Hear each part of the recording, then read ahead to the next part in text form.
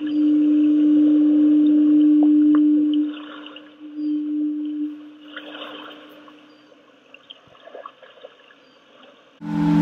hear that? See, that's an island sound that I like.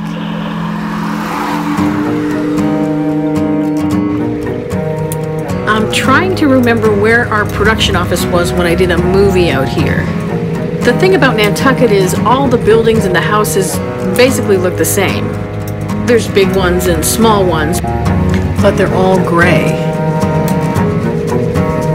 It can make it kind of hard to find your way around. Here I stand, where sea touches land. He's the light, drawn by the tide. One side dreams, one side I'm rooted, caught between the devil and the deep blue sea ocean. I thought I'd brave another quick drive through downtown before I go off to figure out where I'm gonna sleep.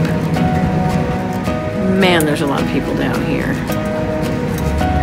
A lot of them look like they have on like almost sort of a uniform, you know, with the khakis and all that. That place must make some great juice. It's called Juice Bar, and that line is around the corner. I mean, who waits in line like that for a juice bar?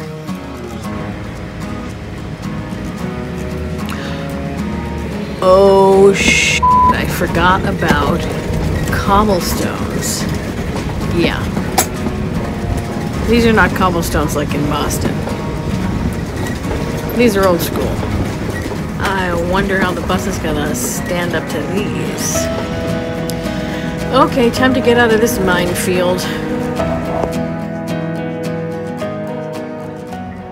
Well, night number 1 is over with, and I slept pretty well. I stayed at the airport, Nantucket Memorial Airport. I don't know why it's memorial. It's a memorial to Nantucket? I don't know. Doesn't make any sense. Anyway, I stayed there. The first 3 hours are free, and then it's $12 for 8 hours, $20 for 12 hours.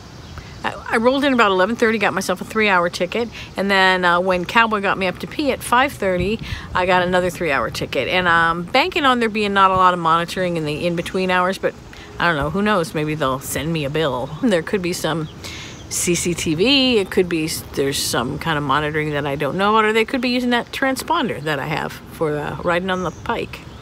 Anyway, I am here, I'm in the Sconset area, and there is a seal resting.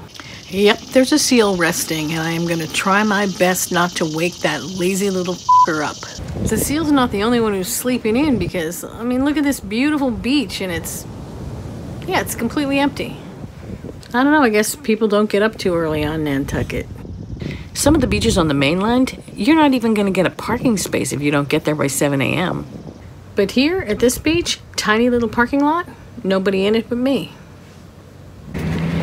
I do feel a little self-conscious about driving Max around the streets here, because the streets are pretty narrow and certainly not the biggest vehicle on the island, but all the other big trucks I've seen have a reason to be here. You know, they're delivering something, whatever, you know, and I certainly don't have really what you'd call a reason to be here with a big blue bus. Except that it's fun. Fun's a reason, right? Oh, this does not look like it's gonna be fun. Yeah, this is not a good place for me to be. I don't know how I'm gonna turn around.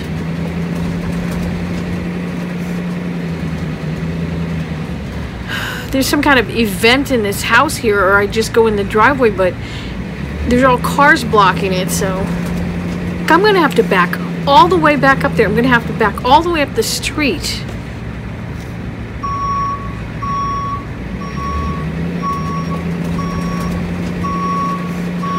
Oh yeah, making friends with the backup alarm, for sure.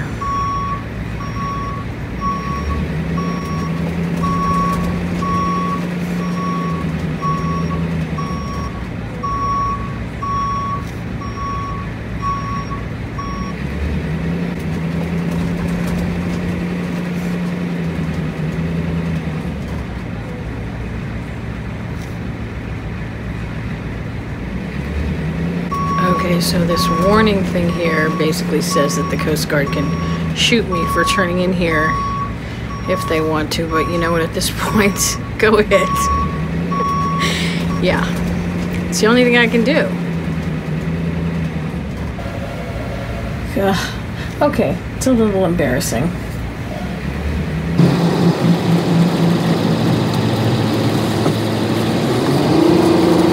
So I booked it out of there away from my embarrassing ordeal. Then I came over here to Stop and Shop, and I went inside the store to grab a couple groceries, and I saw on the salad bar this amazing salad with these super bright flowers in it, and I'm gonna make myself a little salad to have tonight with dinner. It's super chill in here, like nice and cool. It's a little bit on the warm side outside, but breezy. And I've got 2 fans going in here, and it is just delightful. I am parked next to what is clearly another vehicle dweller. Total different strategy, of course. It's a dark, like a navy blue Sprinter with the windows spray painted black. So yes, super stealth. About as opposite of my circus wagon as you can get. And he's probably going, oh shit, she's parked next to me. She's gonna call attention. She's gonna call attention to this. I'm gonna head out and try to just find somewhere else to sit, somewhere a little more scenic, you know, because it's very comfortable here, very pleasant, but it's not what I would call scenic. Supermarket parking lot, you find that anywhere. I didn't put a bus on a boat to sit in a supermarket parking lot.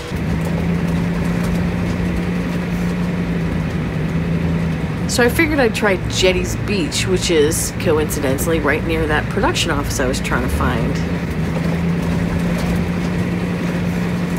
But yeah, it's pretty jam-packed over here. I mean, I could park, but I'd just be looking at the tennis courts, and I want to see the water if I'm gonna be hanging out somewhere, so I'm gonna look for someplace else.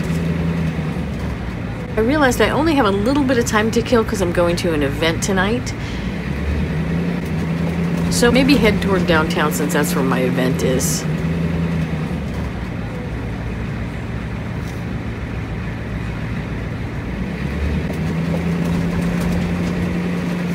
Oh, that's kind of a neat little beach. I didn't know there was a beach right here, like downtown. I don't know if they call it downtown even, the Village. I didn't know there was a beach right here, you know? I wonder, yeah, I've never been to this one. Well, it'd be great if we could park over here because it'd be a fun view. Doubt there's going to be any spaces though. Oh, wait. Yes, we are in.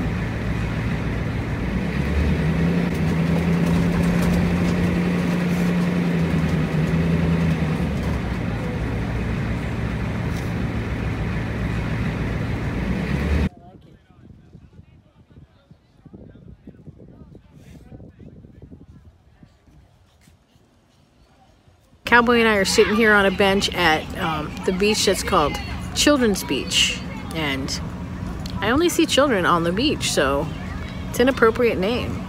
There's a big field here that kids can play in, and it's one of the only places on the island that says no dogs on the grass because it's a big field for children to play in, and they just don't want a lot of poop on there, I guess. That seems to be the point. We interpreted that a little bit loosely and did walk around the edges of the grass, but we kind of thought, by we I mean me and Cowboy, kind of decided that on the outside of the trees was fair game for dogs. I'm going to a play tonight. I'm just having a little late lunch, early dinner, and then the parking right here is not restricted after 6, so I'm just going to leave the bus here with Cowboy on it. It's really comfortable in here, so he's going to be fine till I get back.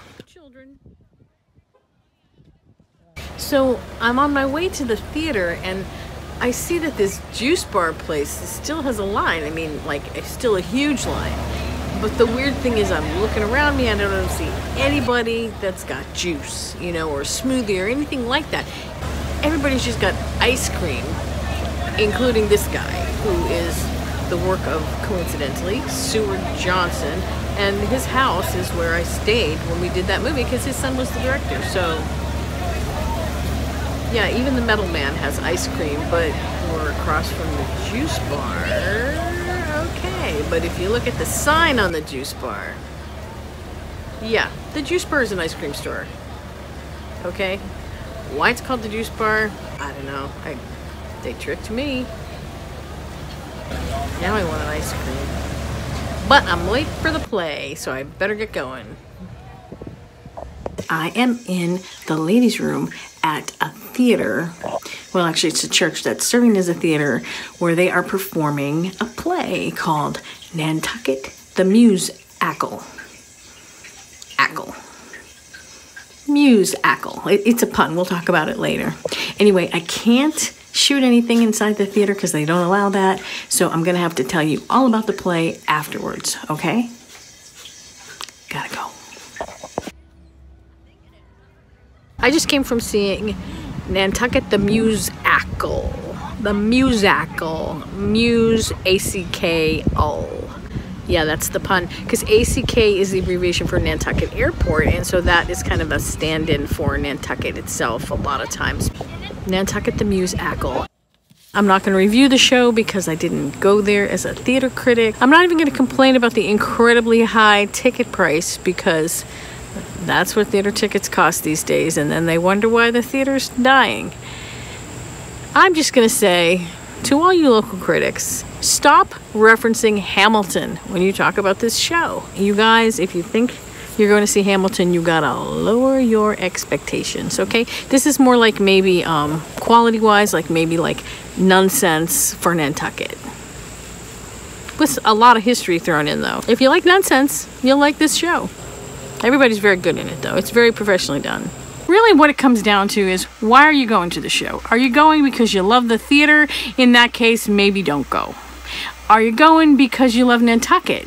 Yeah, then go, because they cover Nantucket history. They cover it pretty well. The reason I went is because there were good reviews on TripAdvisor, and because I thought this might be a great way to get some little bite-sized pieces of Nantucket history so that I can kind of figure things out about this place, because I got a lot of questions. The biggest question did not get answered by the show, though it doesn't seem to get answered by anything. There's this leap that happens when you're talking about Nantucket history, and it's a rich history, believe me. It's when we get into it, which we will in the next episode, you're gonna see there was some shit going on in this place way before anywhere else. I mean, Nantucket is so ahead of the curve in so many ways, and such an interesting place historically, and it has still so much of that richness going on even today. But you probably noticed when I was driving through downtown and you were seeing the tourists that there's kind of a uniform that people have on, and it's not exactly the typical American tourist uniform, okay? Like, here's the typical American tourist. Here's the typical Nantucket tourist. They don't look quite the same. Where did this come from? Like, who are these people that come to Nantucket? It's a very particular flavor of tourism here. It's the same kind of complaining that you would hear someone do about tourists anywhere, except that it's an island. As tourism grows, what happens? Where do the people go? Those questions are really valid, but I don't think I'm gonna find the answer to those questions, not in my few days here on the island anyway. But I'd like to know, how did Nantucket become what it is? I'd really like to know.